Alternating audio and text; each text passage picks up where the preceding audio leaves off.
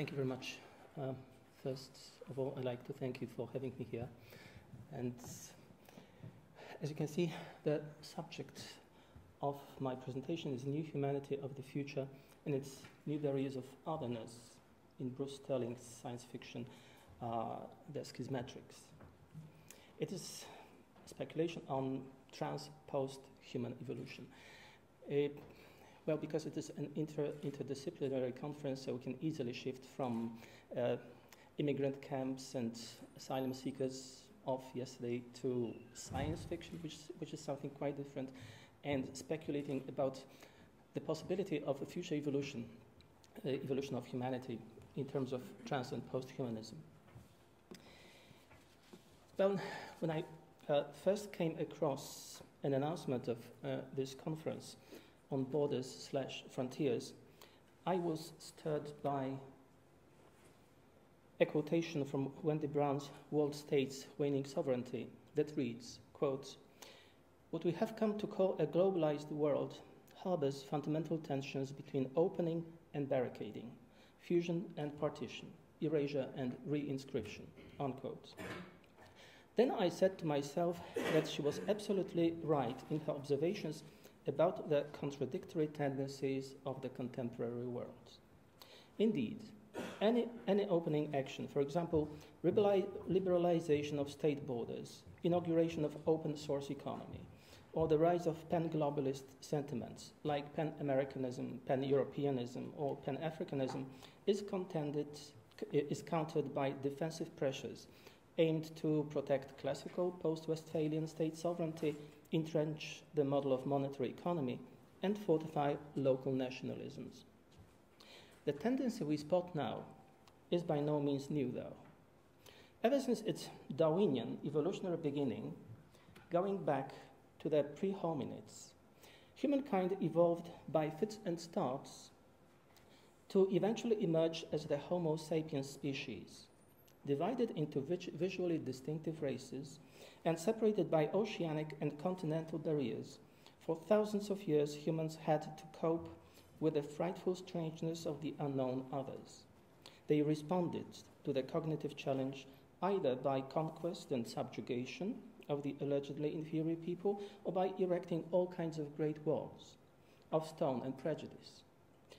The process of widening the circle of common humanity often met with resistance in the modern era, but it progressed nevertheless, reflecting the defining cultural pattern traceable to the Hebrew Bible, of history as a sinusoidal alternation of redemptive ups and degenerate downs going on and on through time, each time requiring the people to refigure themselves. On the level of the ontological concept of mankind, the borders of humanity have been persistently pushed outwards to eventually include all the human races in the 20th century.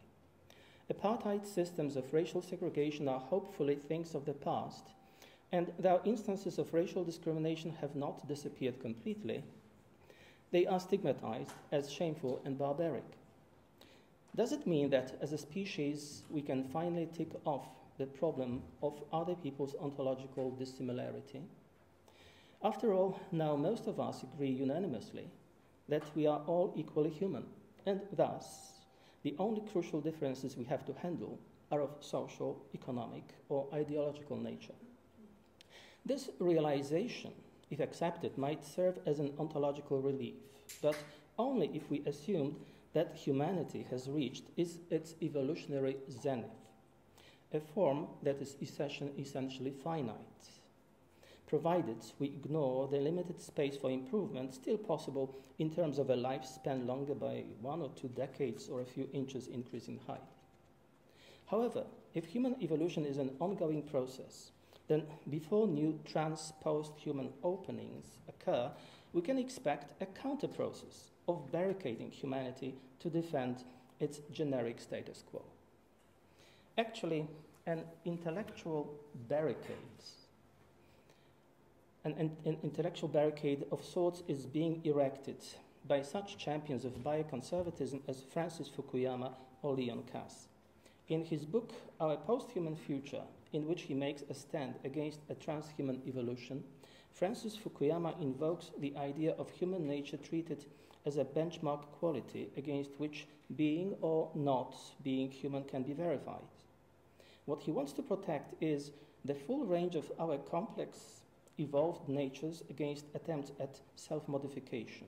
As he says, quote, "We do not want to disrupt either the unity or the continuity of human nature, the X factor related to our very complexity and the complex interactions of uniquely human characteristics like moral choice, reason, and a broad emotional gamut."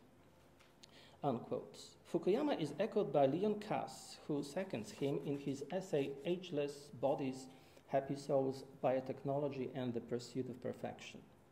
Other bioconservatives like Bill McKibben, George Ennis, Wesley Smith, Jeremy Rifkin, or Jürgen Habermas share Fukuyama and Kass's conviction of the fixity of human nature that should not be tampered with.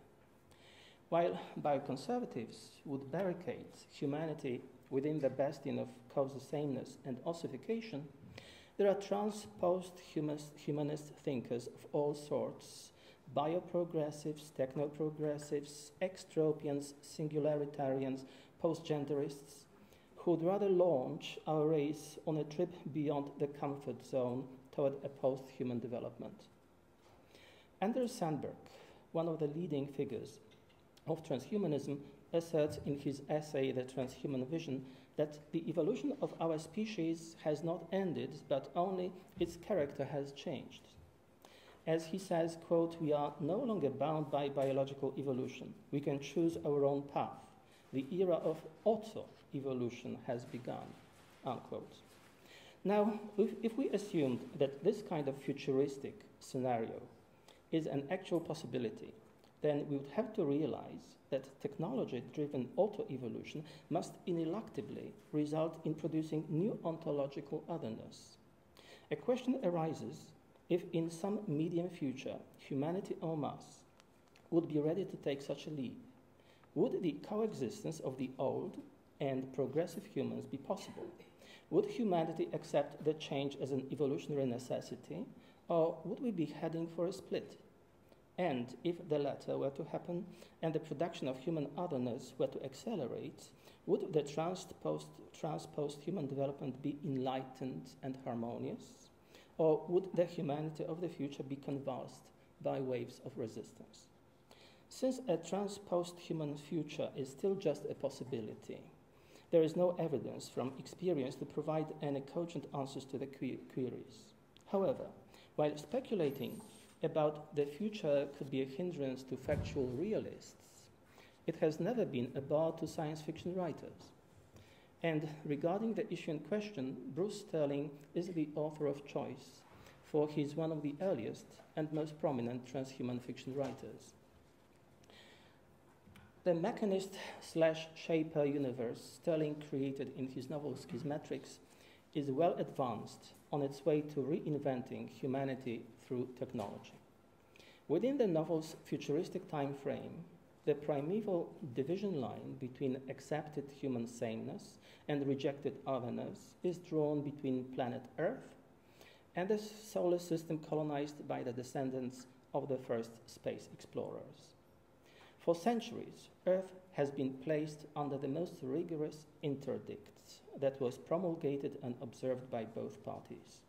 The reason for the mutual schism, the title Schismatrix, was their irreconcilable attitudes to technology. It is not that the people of Earth were opposed to technology as such.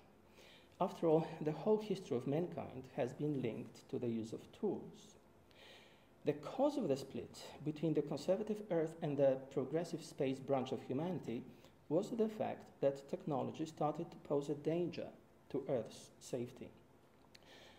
Though the point of contention is only mentioned in passing, the conflict can be reconstructed applying Jean-Michel Besnier's train of thoughts presented in his essay, Will New Technologies Reinvent Humanity? Making an educated guess based on present-day concern with uncontrolled progress that might be rushing our civilization toward a disaster, we can infer that rampant technology on pre-interdict Earth must have endangered humanity's, quote, process of co-evolution with an environment that it modifies constantly and that modifies it constantly, unquote. Technology is expected to change things, but it should not change them fundamentally. Otherwise, Besnier asks, quote, how does the perspective that humanity is reinvented by this technology seem to us to alter what we have held as obvious until now, unquote. And if technology begins to interfere with our very sense of being human, then it acquires characteristics that overturn the anthropological arrangement that it guaranteed. Such was the situation of Sterling's Earth when it was critically affected by technology-induced ecological meltdown. Pressed by the crisis, Earth's governments chose to stick to a stable human identity, rejecting the abomination of technology that was transforming humans into their no longer human antithesis. In confirmation of the validity of the above conjecture, Abelard Lindsay, the main protagonist of the novel, can be cited as he says, quote, the Terrans wanted stability. That's why they set up the interdict. They didn't want technology to break them into pieces as it's done to us. They blamed technology for the disasters, unquote. While the barrier of the interdict means a stop to human evolution on Earth, it is a veritable springboard for an ongoing process of post-human transformations of the space-colonizing brand of mankind. The seeds of new transhumanist race of people first establish the concatenation that then pioneer circumlunar artificial worlds, only later to move on to the asteroid belt and the rings of Saturn rich in ice.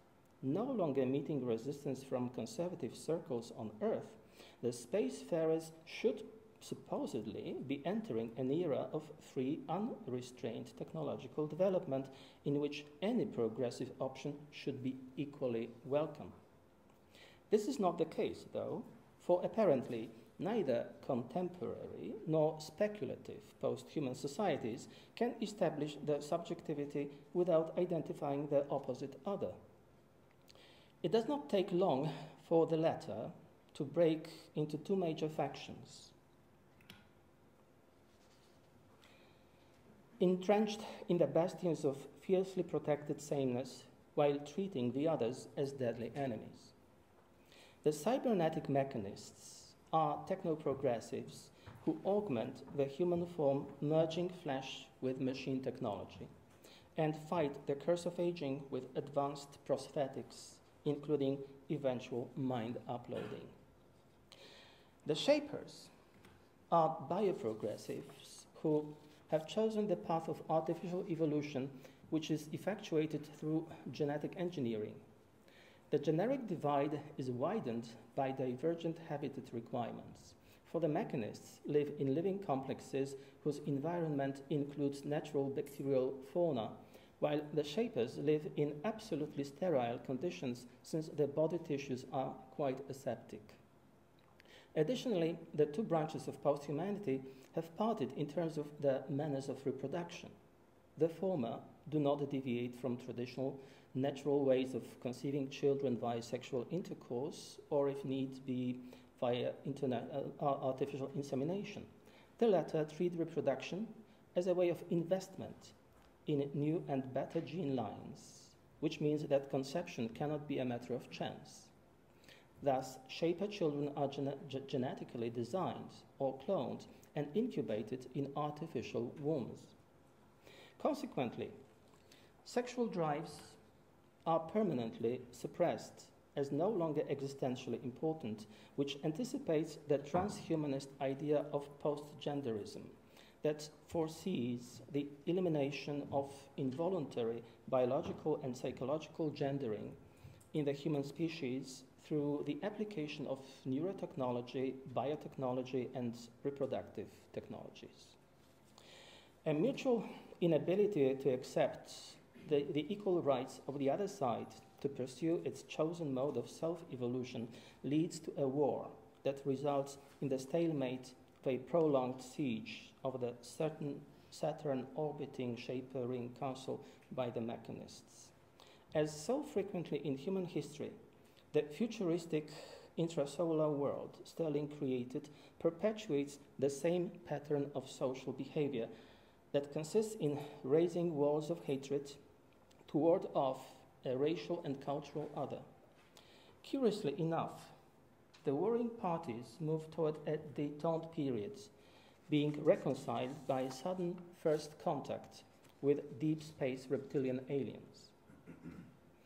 The aliens' compelling and irresistible otherness serves as a catalyst that re-establishes a degree of sameness among the representatives of the divergent tracks of post-human evolution. While neither of them gives up their philosophy of life, they are able to coexist.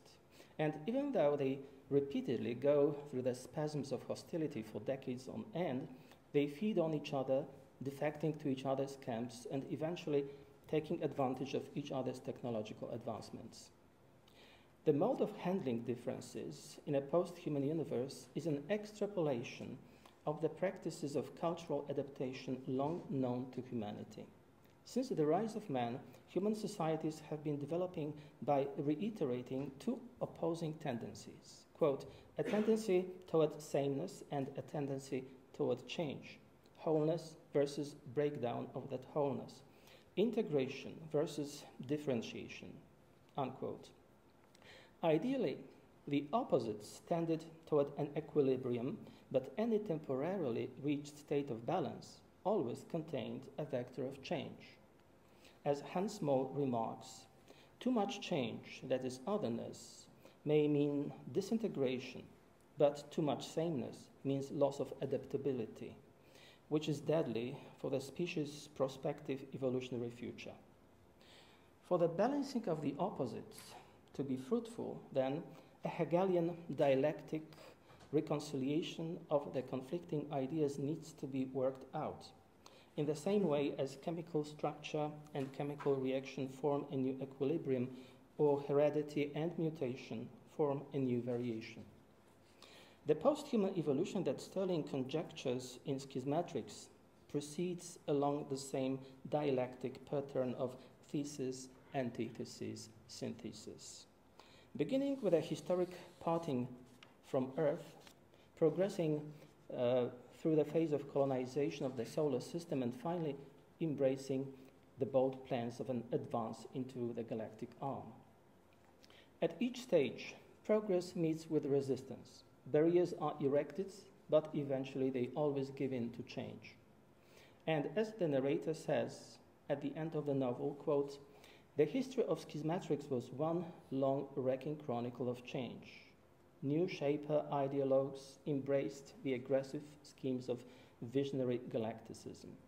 The initial shock of the discovery of the 19 known races of aliens wanes. Now the galacticist prophets stood ready to abandon humanity entirely, to achieve a galactic consciousness where mere loyalty to species was obsolete. For a short time, a bitter rivalry between the mechanist and shaper factions was renewed, but it abated soon.